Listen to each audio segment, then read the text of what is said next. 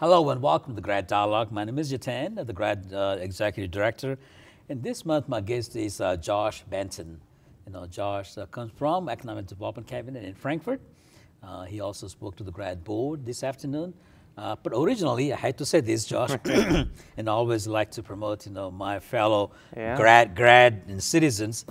He's from Ohio County. He grew up and also went to high school, and then I guess he went to school at Ohio County High School. Okay, and then right. so anyway, family's still there. It's still there. Okay, family's still there.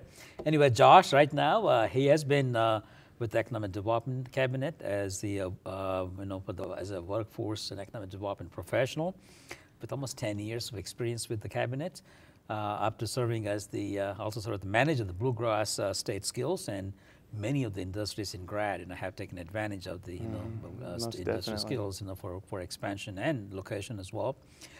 Josh has was named the Executive Director of Workforce Development in November 2013, and in that position he led the Cabinet for Economic Development's workforce efforts, including the workforce projects management, including policy development. I believe that you also worked on the Work-Ready Communities project too. So anyway, I'm so excited to have Josh on our show. And I think if you heard my introduction of economic development, I'll probably use workforce more than economic development. So Josh, let me just go and start with that. The whole horizon is changing.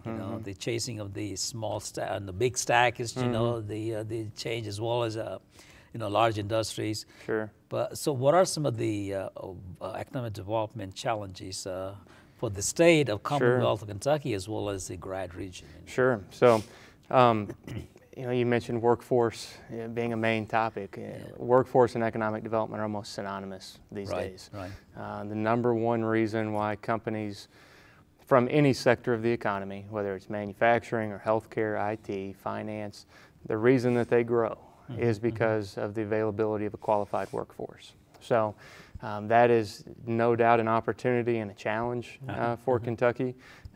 When we look at our economic development strategy, obviously business development, and that meaning recruiting industry and different companies to the state, as well as helping existing companies grow is something that we focus on. But other areas are coming into economic development to be our focus, one being workforce development, the other being entrepreneurship and small business development. So we hear that term all the time, entrepreneurship. That's the key of the future and everything else. The coal industry is in a decline, large manufacturing in decline. Entrepreneurship, we're going to save us and everything else. We had done at the GRADD at one time on the Entrepreneurship Club for a while, trying to help them out and everything else. But that's kind of tough nut to crack. It is. So what is state doing in that, and what advice you would have for the local communities on that? Sure. You're right. It is a very difficult thing to try to hone in on and wrap your mind around or policy around, because entrepreneurship in itself is almost like a maverick mentality. There are more and more schools, whether they be high schools or colleges, that are creating entrepreneurship tracks and degrees. But that's a very difficult question to answer, is how do you standardize what an entrepreneur is? Because it's a challenge. So what we're doing is trying to educate, the next generation, the governor. We've always had the Governor's School for the Arts and that sort of thing. A few years ago, the Governor's School of Entrepreneurship was created.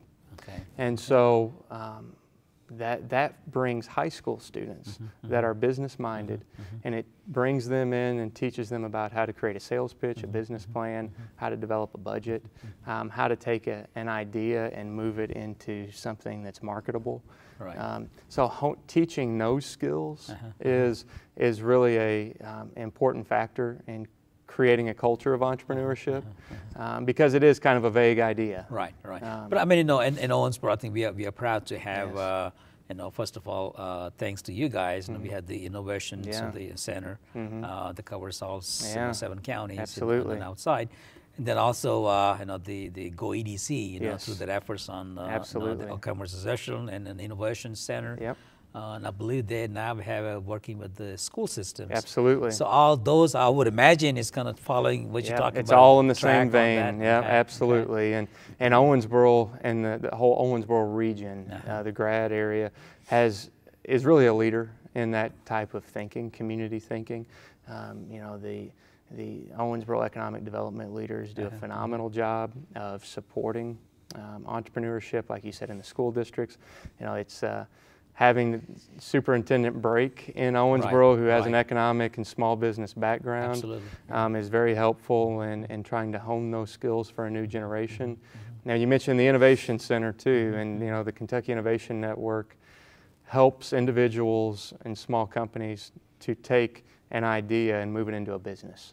And so it's it really is. You know, we don't want to lose creative, innovative people to other areas. When you think about innovation and entrepreneurship, you think about Silicon Valley and the Boston area and bigger cities like that. Well, we want to create that same type of synergy in Kentucky. And the Innovation Network, and obviously what's going on here in Owensboro, and having a leader in some companies like Kentucky Bioprocessing, who are you know, playing on the world stage on innovation, is critical to changing the culture and creating that system of entrepreneurship. Because everybody wants to create jobs. Yes. You know? And we talked about the workforce, and you said that, you know, the cabinet is not involved in workforce, and economic development kind of synonymous. I know that the recently State Chamber of Commerce you know, came out with their report. You know, how many millions of dollars they, you know, that we spend on workforce training and everything else. So so that means there are quite a few players. And what is cabinet doing to bring them all together into some sort of, you know, manageable communications you know, network or something? You have identified the challenge that has existed for quite some time. Is that, you know, there are federal dollars that come in for workforce development. There are state dollars. You know, historically, workforce development has been about people development, and it's almost been a human service side of things.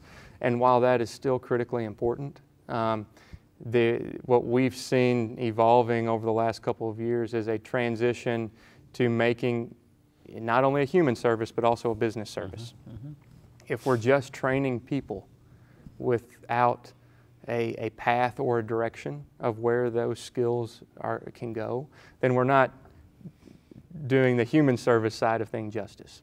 And so it's critically important for the workforce system to have quality business relationships so that we can better advise, you know, an individual who might be looking to change careers, or who is, you know, unemployed, or a student who's thinking about their career, to give them really market-based answers and suggestions on what opportunities exist in their community and what skills are necessary to get those jobs.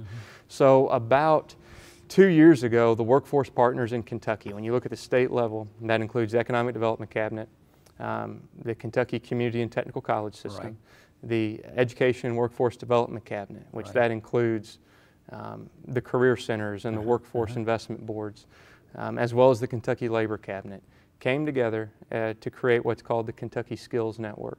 And that helps us better identify what our resources are and help us to reduce redundancy in the system. And so we've streamlined some resources and tried to create a more efficient system so that individuals who go through the workforce system can then be connected to opportunities in the job market. So we've made a lot of progress. There's still a lot of work to be done. But so at least now you got everybody at the table. Yes.